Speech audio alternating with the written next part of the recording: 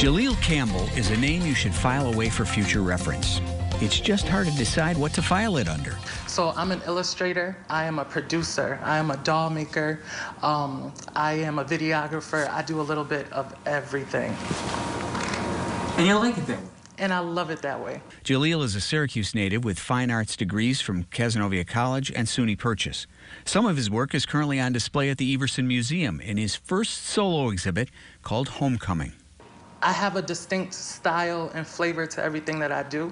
And so I believe that that shines through in all of my projects. You know a Jaleel Campbell project when you see it. When Jaleel was a high school student in Nottingham, there weren't a lot of people that looked like him that could point him toward success, show him the way. He wants to be that person for young people today.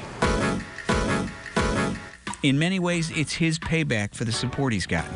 The Everson Show, a major grant from the Community Foundation, and the $10,000 he raised in 10 days through crowdsourcing, all helping him build the confidence to open his own studio and share his efforts to spread black culture in the community. No, I did not always have that confidence. However, as I've gotten older and people have poured into me, they've poured life into me, they have helped me ascend to this level of confidence. Jaleel's planning a doll-making workshop for later in the summer. He's offering tours of his studio with a chance to sit and talk in depth with the artist. And he's even writing music with a release date in the near future.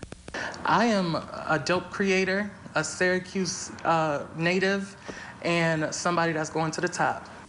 As I mentioned, keep that name in mind. From the Jaleel Campbell Studios on the Near West Side, I'm Tim Fox, News Channel 9.